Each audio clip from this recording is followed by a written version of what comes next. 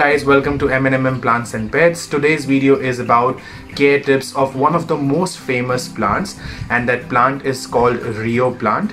Rhoeo is the most common name. Few people also call it Rhoeo plant, and it is also known as Tradescantia Spathacea plant, which is a very scientific name. So let's not get there. I would take it Rhoeo for my entire video.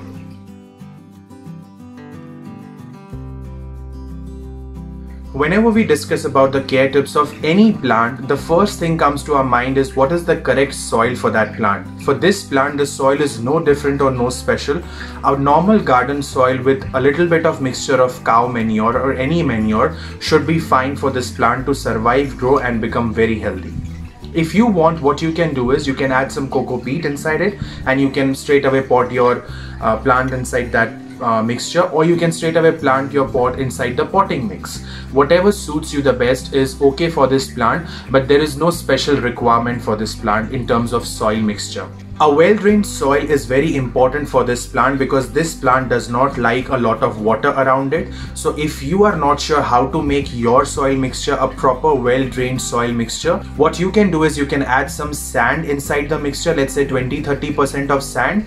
Mixing the soil mixture with sand will make it well-drained because it will not allow the water to be there inside the pot, and it would allow the water to easily flow outside the pot. And kindly make sure that the pot has holes so that it is very easy for the water to make its way outside the pot. The next tip is water. Water is very essential for this plant, but overwatering this plant will be one of the reasons that this plant will die, because this plant does not like a lot of water. The best tip is whenever you see this plant, the soil of this plant dry, only then you should water it. What I have seen in Rhoeo plant is the leaf of the plant will start it will just start wilting like this, and then it will just shed that leaf, and that is one of the indication that the plant is giving you that stop overwatering me. The next important feature is the light and the correct positioning of this plant. If you have planned to plant your Rhoeo plant outside the house, then you have to make sure that you plant it in the shade of a big tree, or you keep your plant in a shade area where it is not receiving direct sunlight at all. This plant is another good indoor plant, so if you're planning it to keep it inside your house, that's not a wrong decision. You can keep it inside your house provided it is receiving bright light and also it is receiving fresh air. It would do great. If I give you my example, the Rhoeo plant, it does not like a lot of cold atmosphere. So what I did was, in the winters I kept my Rhoeo plant inside the house, but the moment it started getting warmer and the summer season started in, I shifted my Rhoeo plant outside, but in a shade place, because summer is the peak season or the growing season for this plant. And in summer, if it is getting a lot of warm air but not direct sunlight, your plant you will see thriving and growing from all sides of around. Fertilizing Rhoeo plant a lot is not a good decision or an idea, but fertilizing it once a month, liquid fertilizer, is okay. And as you know that always I mention about seaweed fertilizer because that's the easiest for me. So what I do is I give my Rhoeo plants once in 1 month, or sometimes once in 2 months, I give them some seaweed fertilizer. The best time to fertilize your plant is always before the season it starts growing, and in this case just before the summer you should fertilize your Rhoeo plant because it needs a lot of energy to grow. And I just fertilized my plant in the month of November. Now I will fertilize it again in the month of January or maybe February, but I have to make sure that when I'm fertilizing my plant, it is not a very hot day. I have to make sure the temperature is in 20s or below, but definitely not more than 30. Only then I should fertilize it, because fertilizer itself is very warm, and if I feed my plant with a lot of fertilizer on a hot day, it might be too much for the plant to take in and it will die. So what you need to do is you have to mix the fertilizer with cold water and give it early in the morning or in the evening when the temperature is very low, and make sure that the plant is in the shade area only. Also, sometimes you will see that your Rhoeo plant might have some fungus in it, or it might have mite attacks or pest attack in it. And how do you come to know? Maybe there is some hole or uneven hole inside the leaf of the plant, or you will see the easiest way to track that is this color purple that you see. it starts fading, and you will see that some part is dark and the some part of the plant has yellow color now instead of the purple color. If this purple color looks abnormal to you and it is not very dark lush purple, that means the plant is sick. And as you can see over here, this is the disease on the leaf of the plant. Now how can I protect my plant from once it has got this disease? Most of the time the disease comes because your plant might have not got a good flow of air, or it is receiving a lot of water.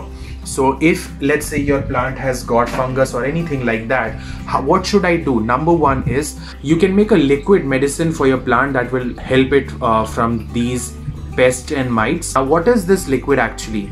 You can take water, and the water has to be cold. In the cold water you can add 1 spoon or 1 teaspoon of turmeric powder in it along with coffee powder. Now because this plant is not something that we consume, it is safe to add Dettol hand wash liquid, or you can add any hand wash liquid that you are using, let's say 4 or 5 drops of it, and you can properly mix the liquid and you can just spray it thoroughly on every single leaf and branch and stem of this plant, and that would help the plant to fight against the diseases that it is having. And if there is any plant that you are consuming, for example basil, then you just need to remove the soap, the hand wash liquid that I told you, and you can stay or stick to the turmeric powder and the coffee powder, because turmeric powder and coffee powder, it really helps the plant to fight against the disease. So you can spray this solution on any plant you have. The Rhoeo plant is not very expensive plant. I still remember that I bought one plant around 2 years ago, and from that one plant I have created around 7 to 8 Rhoeo plants, out of which I have gifted a few to my friends and families around. And what I do is I always propagate the Rhoeo plant, make it a bit bushier, and then I gift it, because this plant, it is one of those plants that you can gift to anyone because it does not require a lot of water or a lot of care.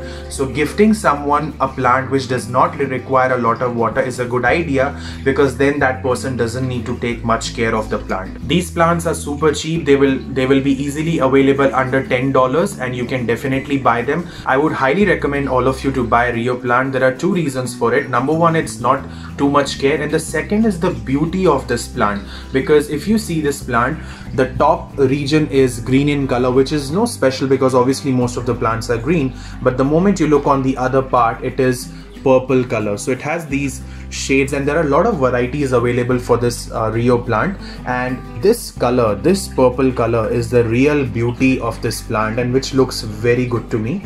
And this combination of purple and green is the real reason that people buy this plant, and I would definitely recommend this one for all of you. Now propagating Rhoeo plant is very easy. So if you have bought one plant, you can make tens and hundreds out of one plant, trust me. Right now you can see 5. I think I have another 5 in my backyard, and I've at least gifted 5 to 6 to my friends and families. So I think I made 15 at least from one plant of Rhoeo. Now what I would do is I will show you what I normally do.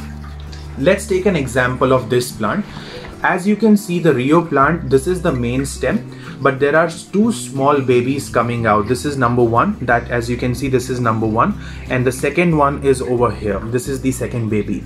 Now all I need to do is I just need to break it from here, and for this one I need to break it from here, and I can straight away pot it inside the potting mix. There is no need to put this cutting inside the water. You can straight away put the cutting inside the potting mix in the same pot, because as we discussed that this plant is not going in direct sun, so this cutting will not die. There is one more way of propagating the Rhoeo plant, and that is, while I was planning to shoot this video, just one of the leaf, I just broke it by mistake. Now what I can do is, because let's say it is from here, so if I have this leaf, I will just cut it like this, and now I can straight away plant this leaf inside the potting mix. If you want, you can keep this leaf inside the water as well, but what I have observed is, even by putting it straight away inside the soil mixture, it will give you roots in 1 to 1.5 weeks time, or sometimes it might take up to 2 weeks, and easily a plant will be ready. But if you want a faster growth, a faster propagation, then prefer growing it from the new nodes or the baby nodes instead of leaves, and you will see a lot of Rhoeo plants around you. And this is one of those plants where if you have a backyard or a garden, what you can do is you can plant it in the shade of a bigger tree, and it would really give a very good look. And just make sure that if you really want to keep them happy, just don't overwater them. And there is honestly not much to do about this plant, and they will do magic for you.